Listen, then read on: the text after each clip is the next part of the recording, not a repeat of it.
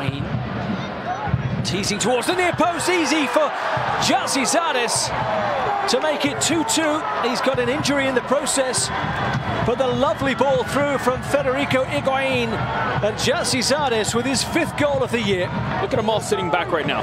Look at Acosta. Look at everybody just kind of sitting back. No one's putting pressure. Everybody's just kind of walking. Zardes makes a diagonal run. Look at this. It's just everybody kind of almost fell asleep a little bit because that ball gets played in. There's no way. Look at the run he makes. Tommy Smith should be tucked in a little more.